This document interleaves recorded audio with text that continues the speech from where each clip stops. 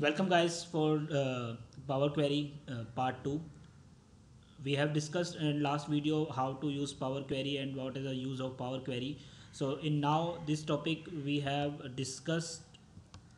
discuss about the second option. Last time we have discussed from web you can connect web data and you can transform web data and you can load it and you can create charts there also. So now second option which is available in the Power Query is from file option. So here what we are going to do is we are connecting a Excel file and we add some transformations which are available under transform option under Power Query, and then we load it and then we try to create some charts, some visualization which is directly connected to the external data source.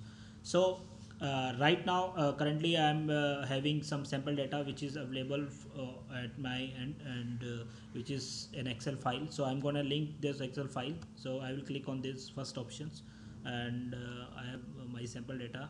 Here is sample data. So right now I'm connecting through external source is the Excel file, and let's suppose we have, you can see in Excel file there are so many data sheets which are available, and you have to select the one which you want to pull it out. So let's suppose I want to pull it out the first one, this one, right? So I'm not there are three options which are available here. You can load it and you can edit it before load, and you can cancel it. If you want to edit this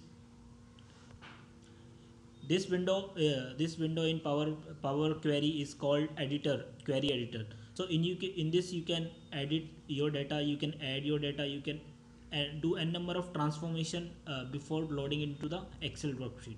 So right now let's suppose these are numbers, so I have to change the data type for these numbers if it's not there. So I will take this as a decimal point, and let's suppose I have a raw data, I want summary for a particular raw data. Then there is an option which is available here which is group by. So we will discuss about group by in this topic. So how to do a group by. It's group by is kind of pivot table which is you can group by and you can submit all with a category. So let me show you with an example. So let's suppose I want to use a group by option. So I want to first option is uh, you want to group by the let's suppose I want to group by region, and I want to sum number of units.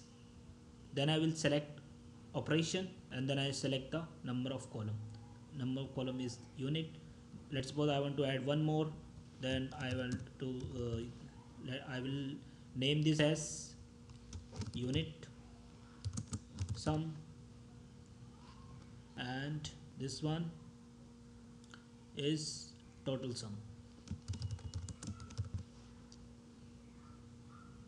Now once you click on this, you can see you can easily see the summarized view of particular data.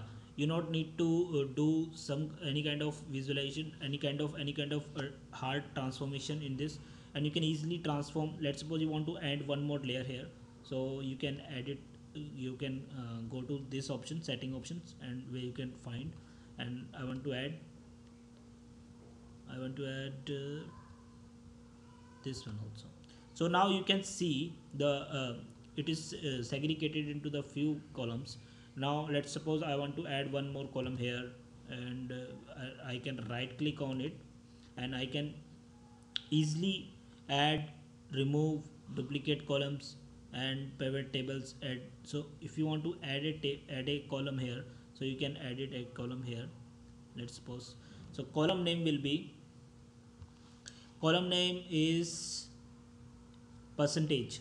I want to take out the cost for a particular unit which is sold. So per unit cost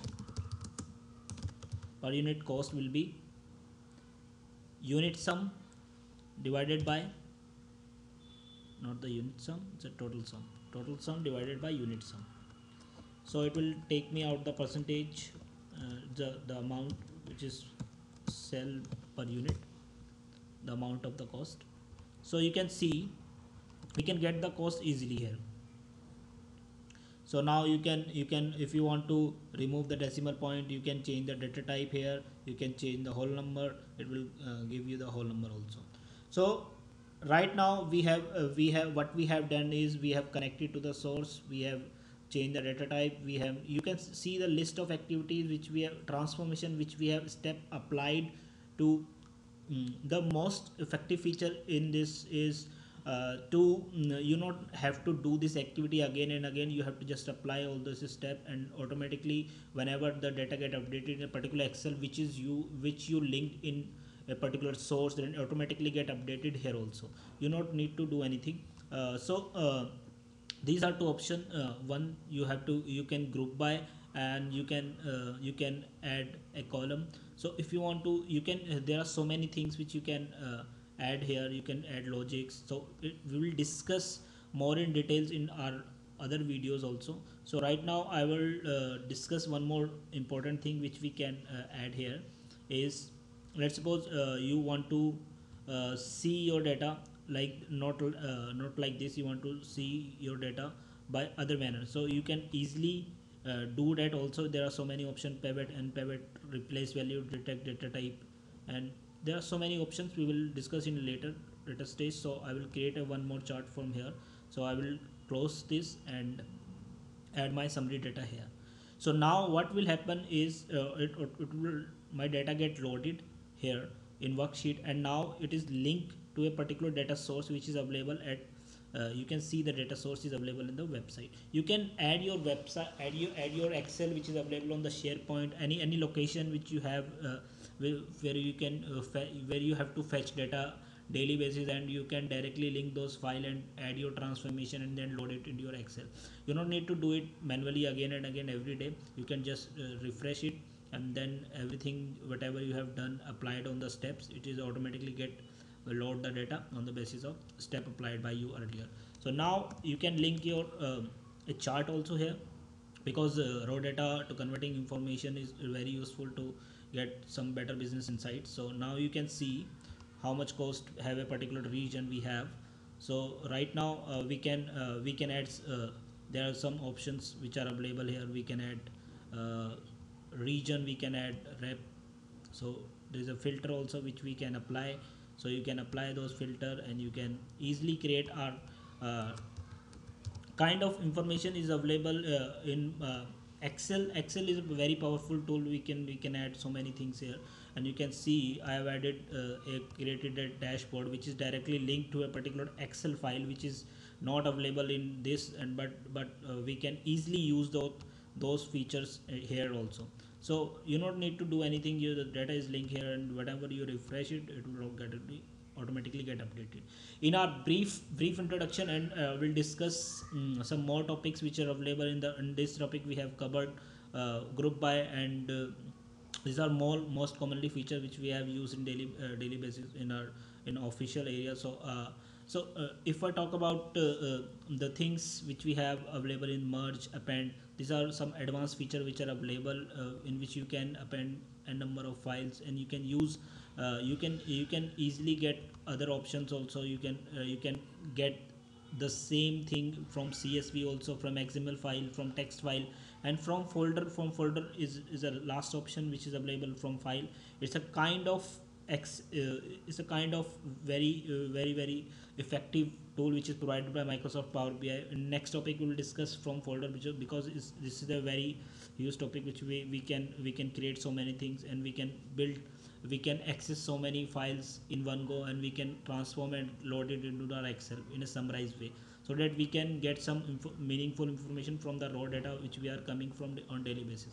So guys, thanks for watching this video, and I think you hope understand how Power Query is very useful to analyze your data on daily basis, and you can link, and you can try your try to do something else also by the learning and learning point of view. You have to try.